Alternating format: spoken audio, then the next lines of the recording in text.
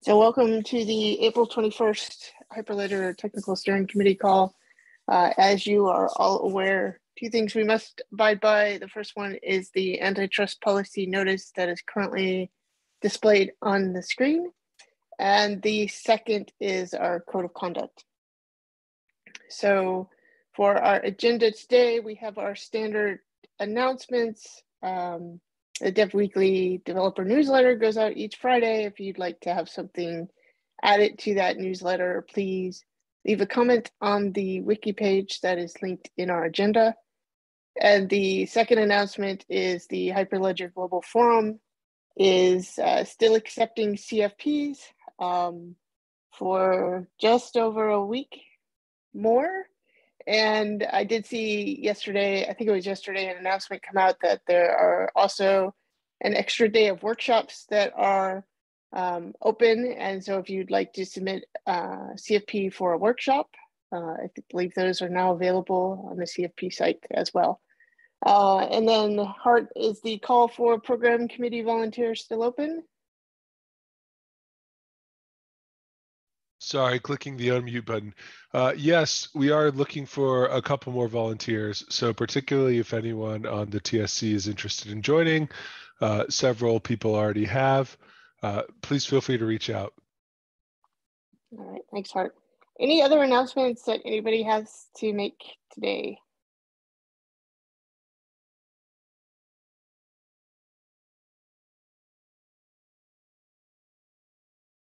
All right, seeing no hands, seeing nobody coming off mute, I will take that as a no.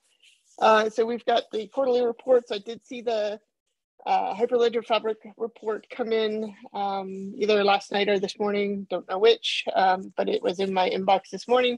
So Dave, thank you for that. I've seen a few people have already had a chance to look at it, but we'll make sure that's kept on the agenda for next week for everybody to have the opportunity to review the Fabric report. Next week is the Hyperledger Sawtooth report that's due, and of course we always have the calendar out there for people to take a look at. So with that, I do have one item that I'd like to discuss from the TSC business this week around the TSC responsibilities, the issue that we reviewed last week in our TSC meeting. And I believe we've got about 6 or 7 sort of check marks already in the issue itself as far as approvals. I did see one change, Dave, I think that you suggested that came in there just to add an extra S to one of the words, but I think that's the only specific change that I've seen requested. I was thinking maybe we could have a vote on this to see if we would like to formally approve this in a TSC meeting. But if anybody has any sort of discussion here that we should have before that, or we don't think we're ready yet, now is the time to speak up. I guess there is one more item to be added, point number 9, and that's not added it. In one of the comments, I saw that.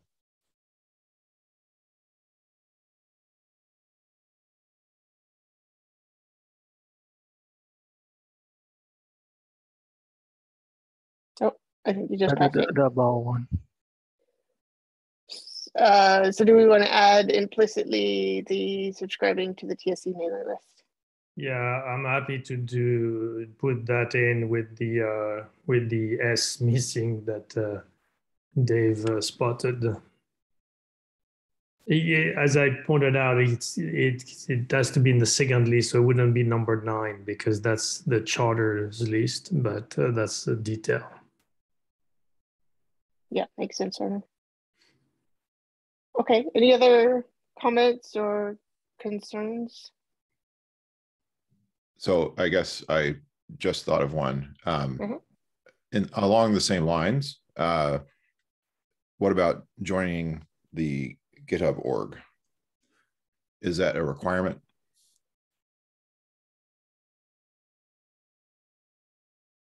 I guess if they want to be informed of the issues that are coming up on the TSC Hyperledger/TSC repo, then that would probably be a requirement as well. Okay, there are a couple that aren't, but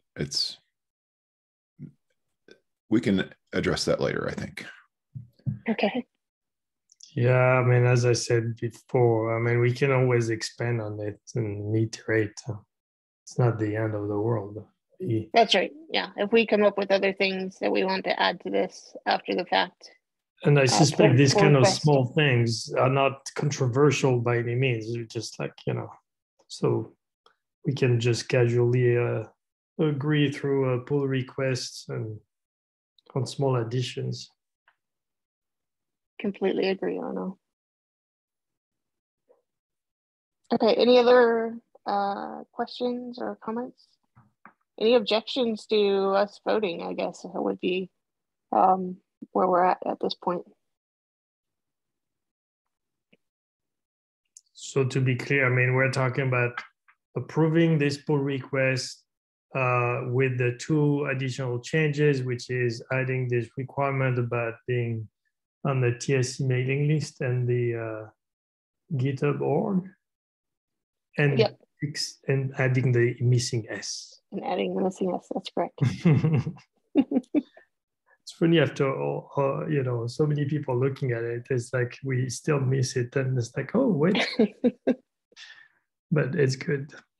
Glad I could add some value. Yeah, thanks. So I'm happy to approve this, of course. All right, so shall we take that as a motion, Arno? Yes. Do we have a second? So. Second. All right, thanks, Nathan. Yeah, Ryan, do you want to lead us to a vote? It doesn't have to be a roll call vote, but just Yeah. All those who wish to abstain, say abstain or something. All those who wish for the motion not to pass, please say nay. And all in favor say aye, aye, Captain. Aye, Aye, Captain. The motion passes. Thank you. all right. Thanks, Rye. And thanks, Arno, for putting that together for us and for all of the input that we had from the TSC on that particular issue. So as far as I know, we don't have any additional TSC business this week, but before we get to the task force discussion, is there any TSC business that we should be talking about that I did not know about or did not include in our agenda?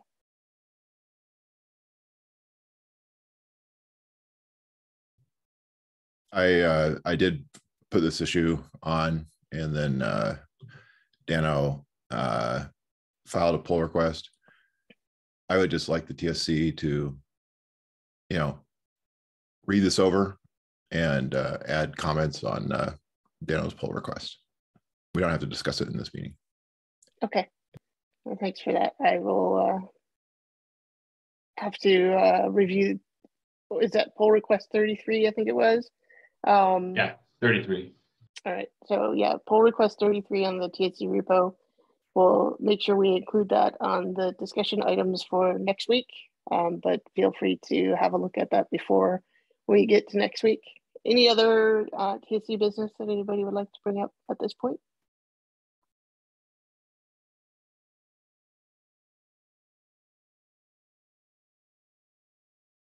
All right, seeing nobody coming off mute or raising their hands, I will take that as a no. So Jim, I guess it is up to you to walk us through the task force discussion for Project Health Dashboards. Sounds good. Thanks, Tracy. Let me start sharing. Okay, so I created the task force page, and there will be a page for today's minutes. But I guess just as a refresher for everyone, for the background of this this thread, we were talking about project reports early in January, and there was a follow-up action to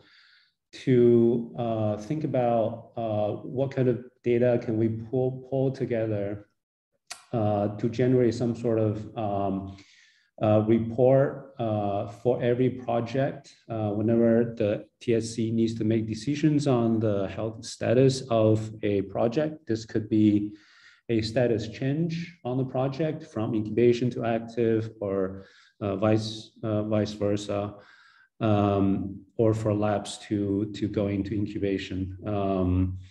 I just feel like if we have the right types of data, then a lot of decisions can be made much easier and faster. So there's already pretty good sources of such data, such as the Insight by Linux Foundation. And there's also previous efforts, in particular made by Tracy and others, to generate reports based on GitHub data. So this effort is to kind of pull together all the thinking and get this take it to the finish line, basically, so we can have these be hosted somewhere. Maybe there's something that can be embedded in every report just by default. So every report will have this be automatically generated from all the data sources. So that's the thinking behind this effort. And there's a running issue in GitHub that has got contributions from many people. Thanks for everybody who's participated. And the result of the discussion we've got so far is captured here on this page.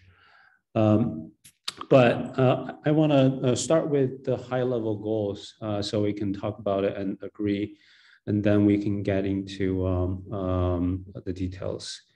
So I think the high-level goals, as displayed here, is to gather and present a rich set of data about a project, can be both top-level projects and labs, and enable data-driven decision-making at TSC.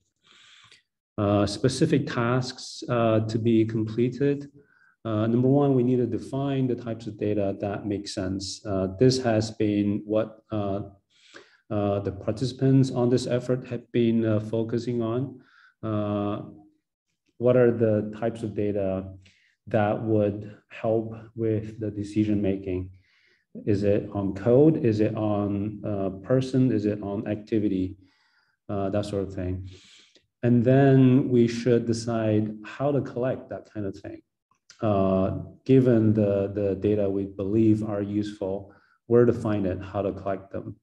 And based on the discussions we've got so far, some of them will be available programmatically, but others we may have to resort to manual contribution, manual collection. For the list of deliverables for this task force, I think we should document the decisions in the GitHub issue, or maybe there's other better format to document what we decided on. And we should discuss with the Linux Foundation Insight IT team about enhancing the dashboard and the gathering of the data and generating reports. Such capabilities are missing today. There's a lot in there, but some key capabilities are still missing. And if we have data that has to be collected manually, then we need to publish some sort of recommended practices so the community can make the information available and we can collect them. I like to think we could accomplish everything in 3 months. If that's not, if that turns out to be too optimistic, probably 6 months at most, and we should time box it. So let's look at what we've got so far. So this is just capturing the input from the previous discussions in the issue. So I can go through these items, and but everybody, please feel free to jump in on any of these points, and we can discuss more. So let me put this in edit mode. Okay. So the first one, first category is community. I think that's no-brainer that it's a key success to any projects is a diverse, active community that cares about the code base. So we've got 5 subcategories underneath it. Growth is the community growing.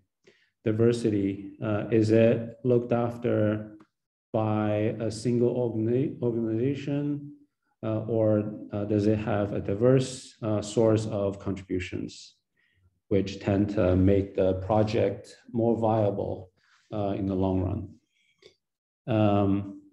Retention is for contributors, do they feel their input are being respected, being valued, and their code contributions are getting to the main branch and getting to customers' hands, so they're delivering value. I'll skip maturity to the end because I was having trouble articulating this, so maybe someone else can help with this one. Responsiveness is kind of tied to a lot of the others, is how responsive is the current contributor group are to potential contributors. Maybe they reached out on Discord or through a PR. Are they given attentions, or due diligence being given to their contributions? So maturity, I feel like this came from David. I don't know if David is on. Yeah, I'm here. Someone else can speak to this. Yeah, go ahead, David. So basically, my thought on maturity was it gives context to the other stats there. So for example, if you're a brand new project who've only been around for a month or two, your stats are very likely going to look different from somebody who's perhaps, been around for a project that's been around for several years and has a different, the community is going to look different, right? I mean, I think, for example, that new project probably won't have the same sort of organizational diversity. So it helps give context, right? I think something that might be a red flag for a more mature project, for example, if you didn't have organizational diversity after 3 years, for example, that might be a red flag. Whereas if you don't have organizational diversity and you just started, that's not a flag, right? I mean, it's natural for a new project that just came from one organization, for example, to not have that diversity yet. So I think it's just a way to help set context for those other projects. And I meant diversity here, or maturity here, in the sense of you could measure it simply by age, for example, or the stage. An incubated project is going to be less mature in this sense than a graduated project. So that's all I meant by that. Okay, gotcha. That makes sense. So I guess this means maturity is more of a qualifier rather than a category by itself. Well, Jim, I would add specifically maybe a couple of bullets there. One around when was the first code commit, and then maybe another around frequency of releases. Yeah. Okay. Because I think a more mature project is, well, I think when you're like if you look at Fabric, right, I think they have quarterly releases. That's a pretty mature project. They're able to, you know, get to a place where they can plan for releases every 3 months and successfully do that. Versus, you know, maybe a newer project hasn't quite figured out when they should do releases or how often or how they manage that whole process. So I think, you know, that's the sort of thing that I think about when I say frequency of releases. Mm-hmm. Okay, gotcha. Are they able to stick to the published release schedule that reflects the maturity? Mm-hmm. Yeah, definitely makes sense when you are still working on like core foundation of the architecture. You could easily step into unforeseen complexities and previously published schedule will be blown out of the water. Versus if it's a mature code base and it's just adding enhancements, then it's much easier to stick to the schedule. Yeah, that makes sense. Any other comments on these aspects on community itself? Are we missing any important aspects as far as the health indicators of the community itself?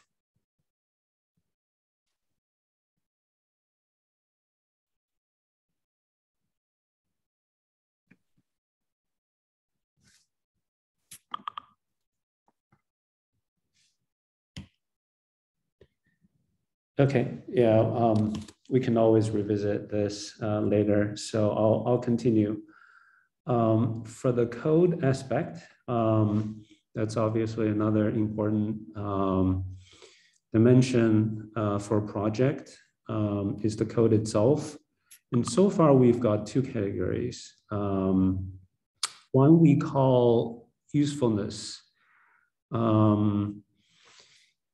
which is how are the general community reacting to this project's functionality? It can be really cool, can have a lot of coding there, but if people are not using it, it's indicated that it's either way ahead of its time or maybe there's a better solution somewhere else. So usefulness is, is this the right solution for the right problem? Is the problem that's being addressed a real problem? How many people are struggling with it? So that's the usefulness aspect. Notice that we didn't really capture some sort of popular aspect for code. How many lines of code is in the project? How active is the code being pushed? I don't think it's a necessary good indicator to the health status of a project, because you can be working on something, you know, just among a few people that pushes a ton of code, and you know there are 10 PRs every day. But if you are the only ones who care about this code base for a long time, that's an indicator that this is not very useful to the general community.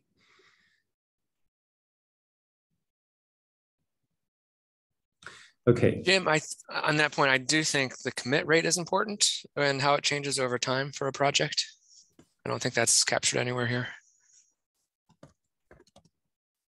Commit rate. How many lines of code are being pushed in? Or number of commits per month or something like that. And then you can look at that over time.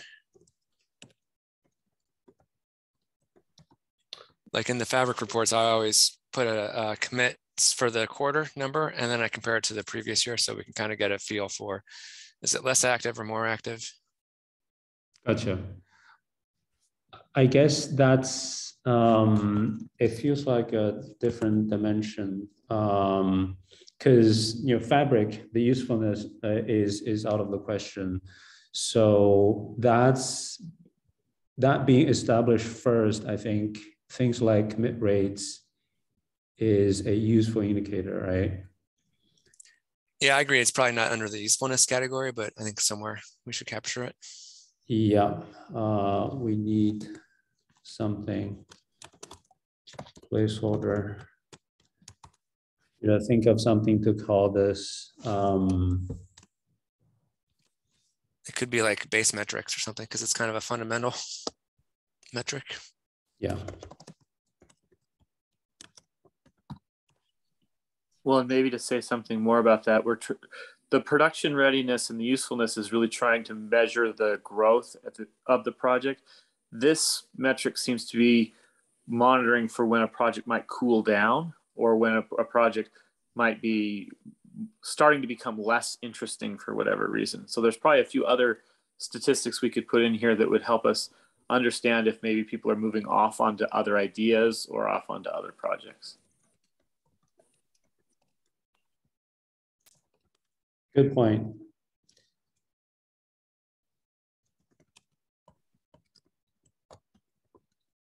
And Jim Hart has his hand up. I don't know if you're able to, while you're typing. Sorry, yeah, I wasn't able to. Okay, I'll make sure to keep track of that and I'll call. Yeah, thank you, I appreciate it. Yeah, Hart, go ahead. Hey, Jim. So I like this. One thing that I don't see mentioned here that I think is important, and I don't know where we want to put it, is documentation. Yep. So I don't know whether that goes under code, community, or what, but I think it's an important thing, and we should have some. It should be included in this document. Definitely agree. How many people can get their hands on how easy or difficult it is?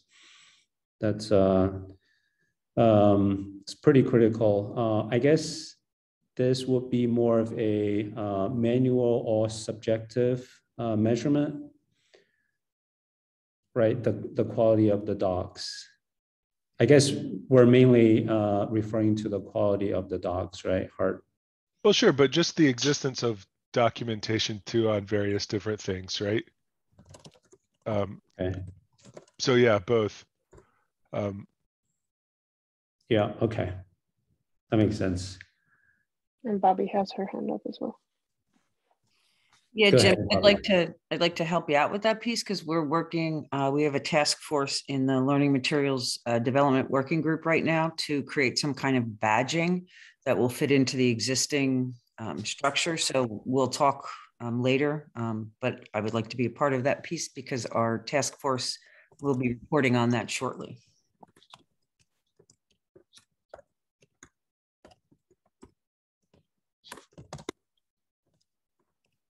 That's awesome. I appreciate that.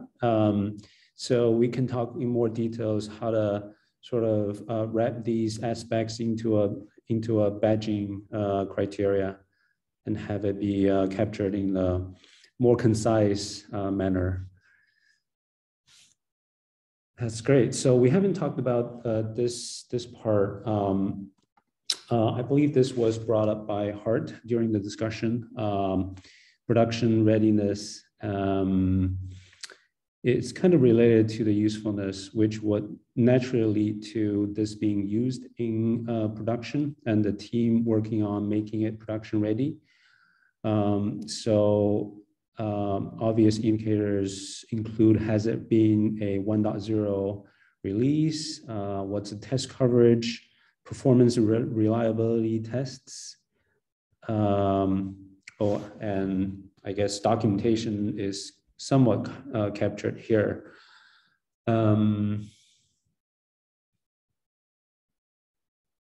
Yeah, so this would apply more to the top level projects, but even for labs, a good documentation would be a pretty big factor to be considered when this lab is brought up for proposal to become incubation.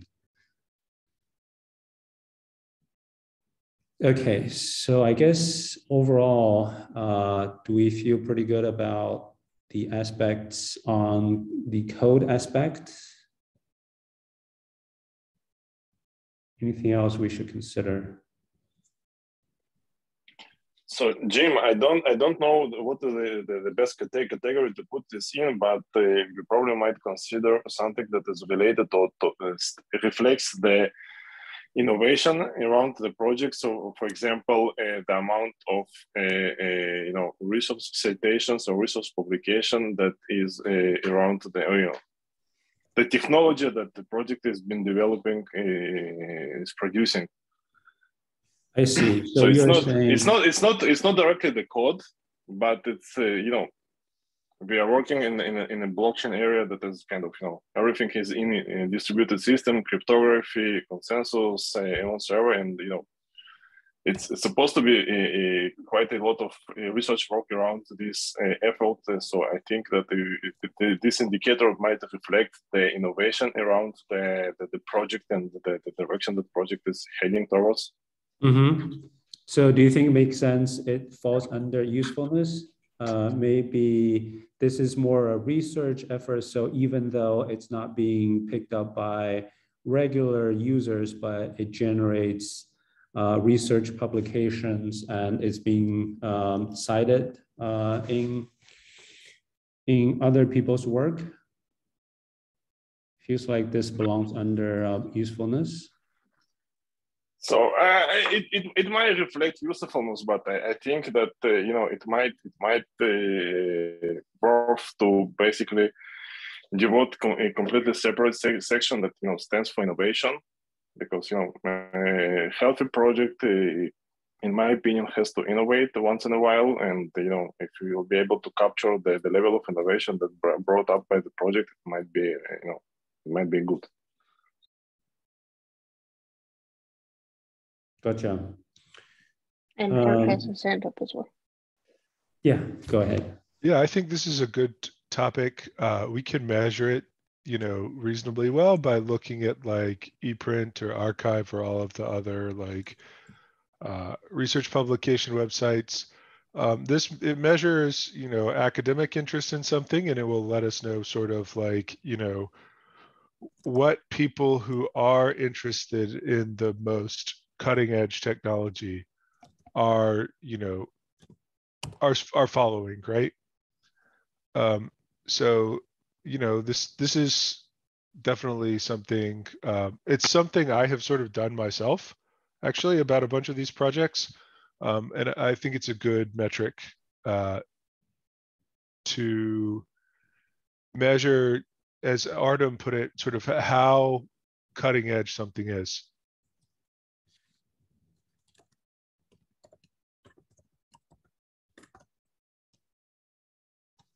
Yeah, okay. That makes sense. And I'm referring to the ARXIV.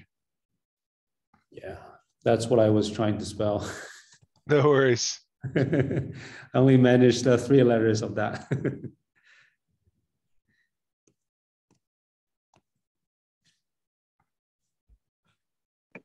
Nathan has his hand up as well.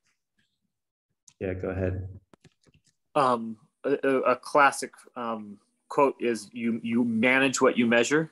And so I like how we've kind of separated some categories here of the different numbers and what we think that they're useful for. Because one of the dangers here is if we put the wrong numbers in front of the wrong audiences, they'll try to optimize for things that might not be healthy. For example, it would probably be a bad thing if a project tried to maximize their ePrint ARXIV numbers by themselves, or if they tried to increase a number at the expense of the stability of their community.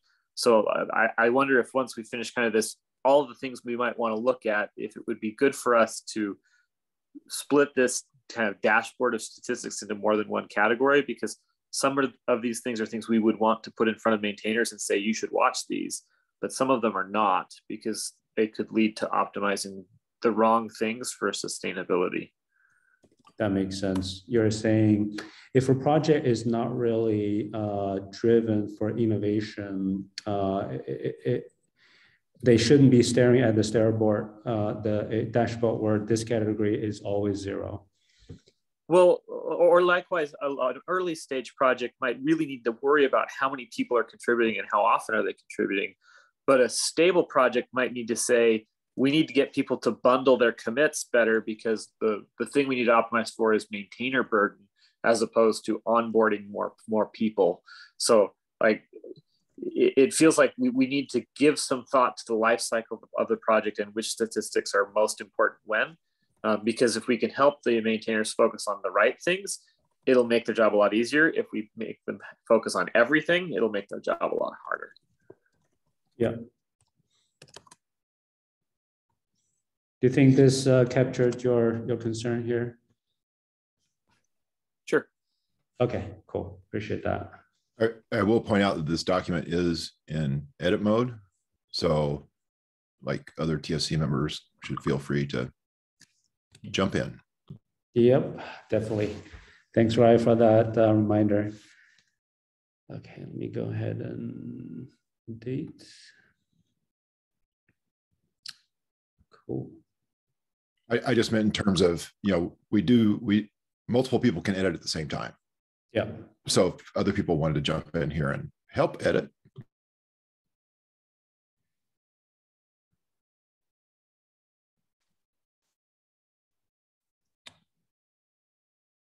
So I guess for today's call, I'd like to focus on making sure these dimensions are as complete as we can manage, and then we can use follow-up calls to talk about detailed measures to collect them. So I guess on both categories, are there any other things we should consider, or is there a complete new categories we're missing here?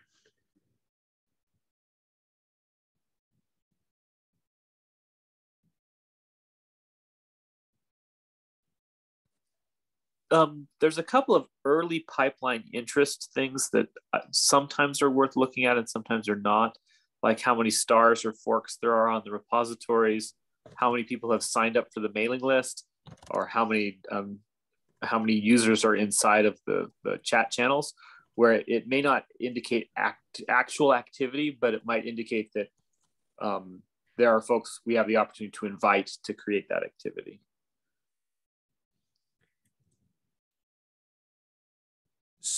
So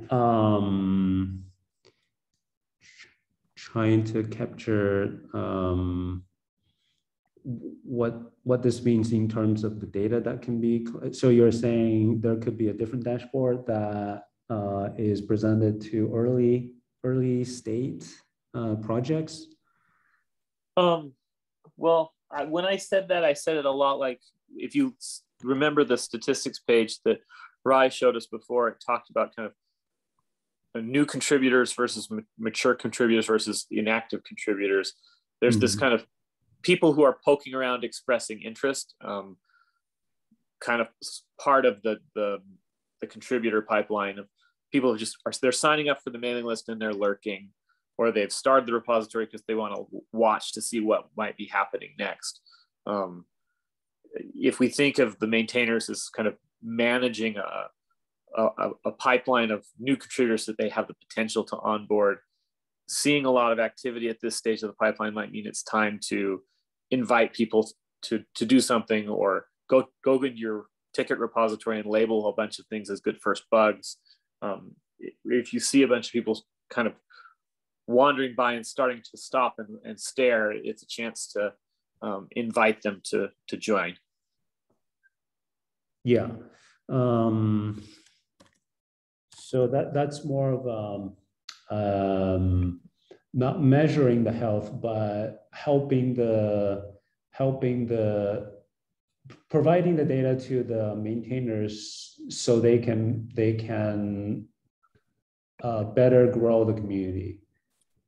So this is not so much helping the TSCs to judge, it's more to help the maintainers to grow. Yeah, and That makes I sense. think, yeah, and for me, that's ultimately that's what the TSC is trying to do in measuring as well, isn't it? I guess, yeah, I guess that's correct. Okay, so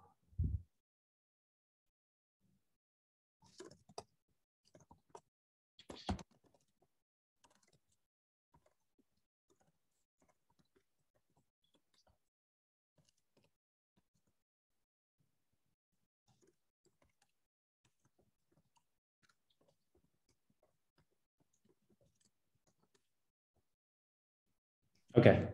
And Jim, I added up on the maturity section. I don't know if this is the right place for it or if it's a good measure of maturity, but the number of good first issues.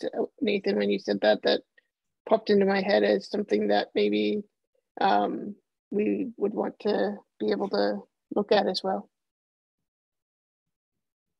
Yeah.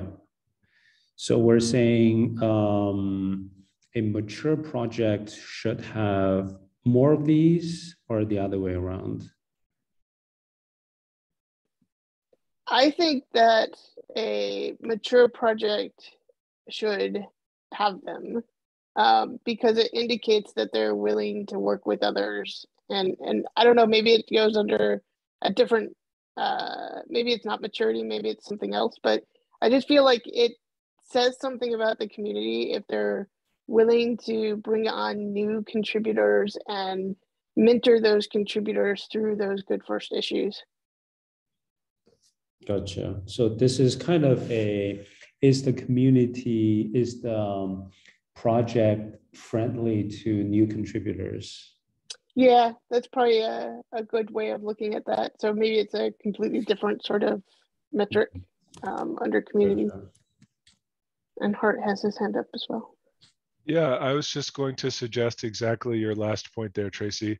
I think this is really important, and I think we could have a whole category on ease of new contributions or sort of new person onboarding, right? We would like projects to have sort of smooth ways for new people to get involved.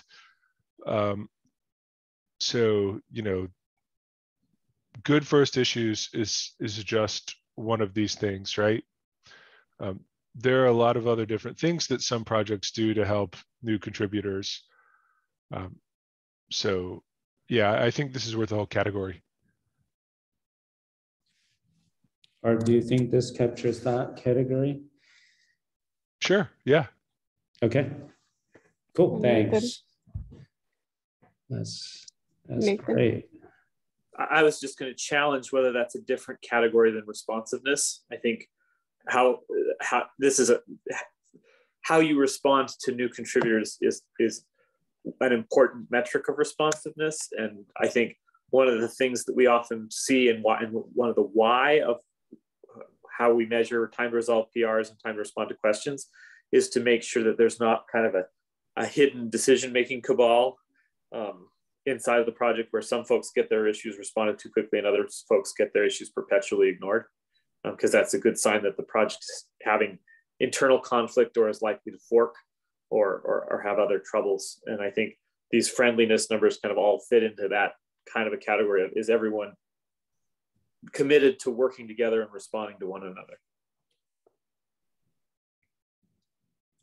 Art, Tracy, what do you think?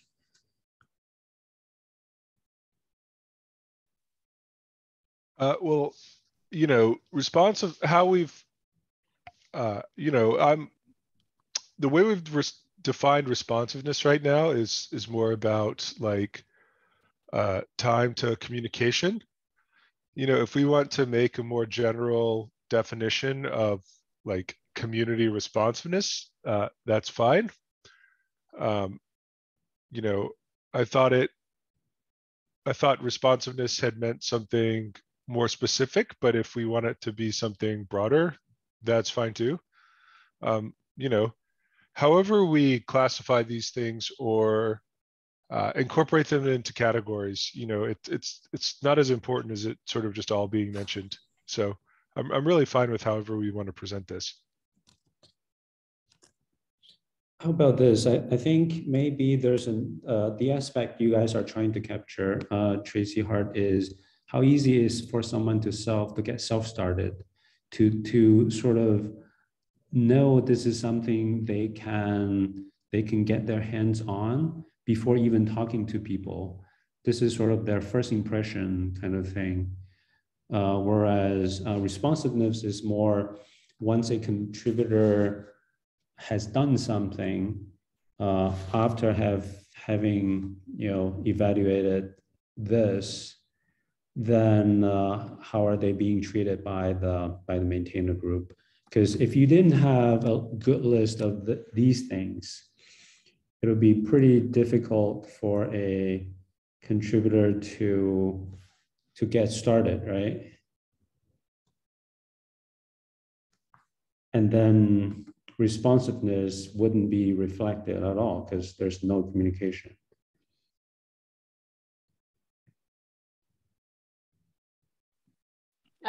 I think they go hand in hand.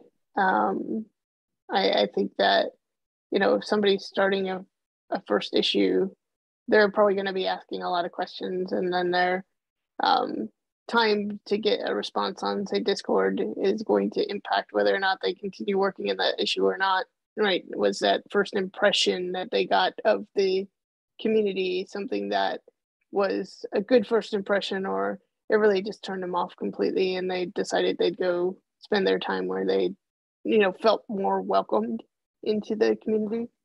And sorry, Arun, I started speaking before I noticed you had your hand up. No worries, Tracy. So I assume I can speak now.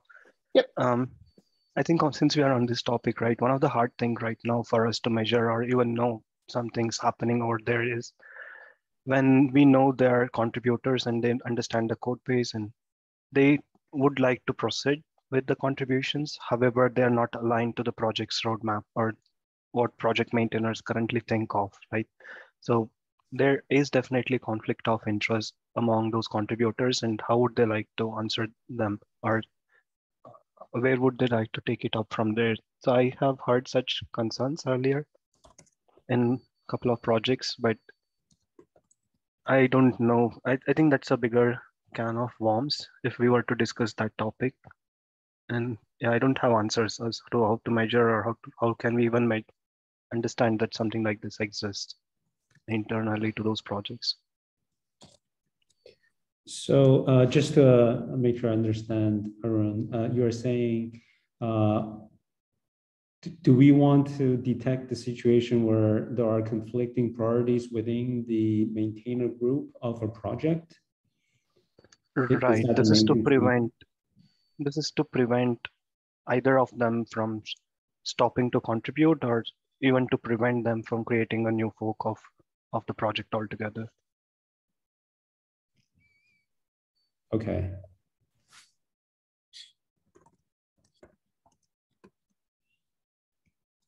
That may lead to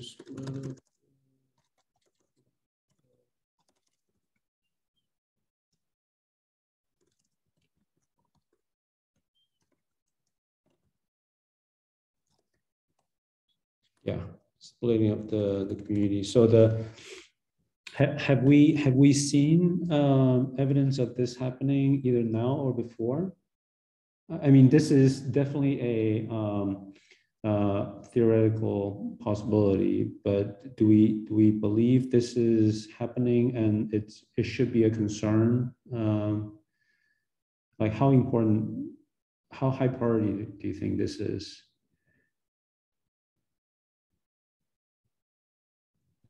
So I can answer if something like this happened, then to my understanding, yes, I could see something like this happening in the past. Is it still happening? I don't have an answer for that. And in terms of priority, since we are not seeing it anymore, I mean, we should take it up sometime, but maybe not as a high priority at this present. Yeah, I feel like this is more of on a case-by-case basis. I can think of, I don't mind, giving this example because I think it's public knowledge.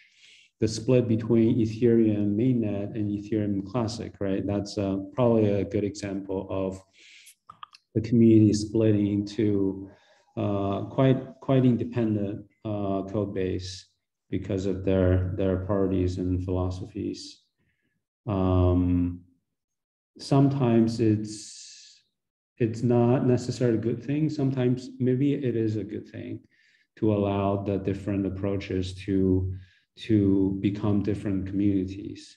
So I feel like this should be evaluated on the case by case basis.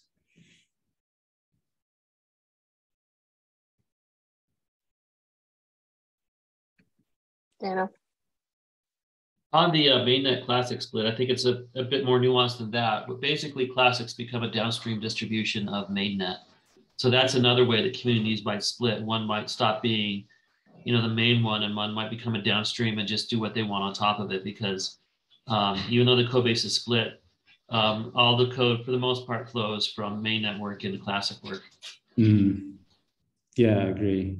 Majority of the enhancement still applies to both code base. Yeah, definitely agree.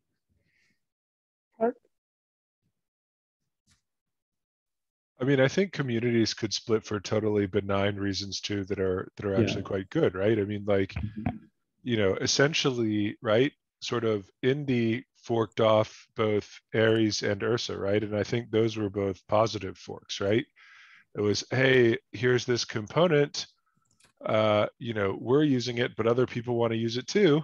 What, people that don't want to use sort of our main thing, why don't we fork it off so it's easier for them to use, right? I think, those were, I think certainly positive examples of projects splitting off, right?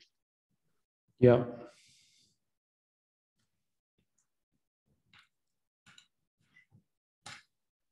Well, and in some sense, that's what gets at the thing that's hard to measure here, which is a project needs to be friendly enough to new ideas so that those new ideas can incubate within the project, as opposed to having to create their own new space outside of Hyperledger to explore that newer, interesting idea, right? Because that's the paradox of open source, is that the easier you are to fork within your project, the less likely someone will have to make a new venue or a new community in order to explore their idea.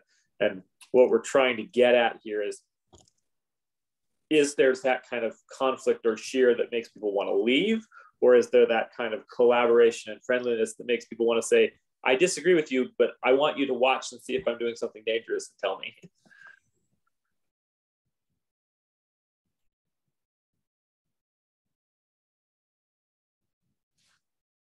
Yeah, definitely agree there. So I put that under friendliness to new contributors or new ideas.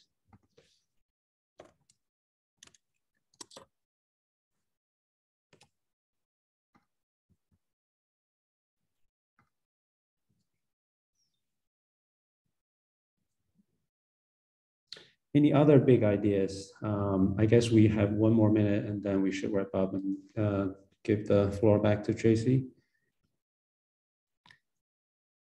So we probably should talk about the cadence of the call. I guess I'll model the other task forces to have one off-cycle call. Probably should self-organize to decide on the timing of that through Discord.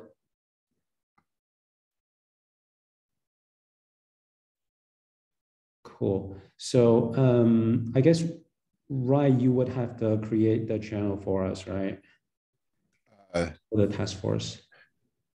That ability has been delegated to all members with the TSC role. So. Oh, great. Cool. Just awesome. I'll do that then. Feel free. Will do. Thanks, Rai. Awesome. So I'll publish this and then I'll coordinate with those who are interested to continue the discussion on a off-cycle call schedule, and then we can go from there. Appreciate everybody's input today, and I'll give it back to you, Tracy. All right, thanks, Jim. And thanks for taking us through this. So next week, the things that I know that are going to be on the agenda are, they've just all slipped my mind. They were right there and now they're gone. So the pull request from Dano, the review of Fabric, and then I think we're back to the beginning of the task forces. So we'll be talking about project families next week. So if you have any additional input on the project families that you haven't added to any of the wiki pages or the Word document, please do that. And we'll make sure that we can continue that discussion next week. So with that, I'm going to close the call. So thanks for attending today.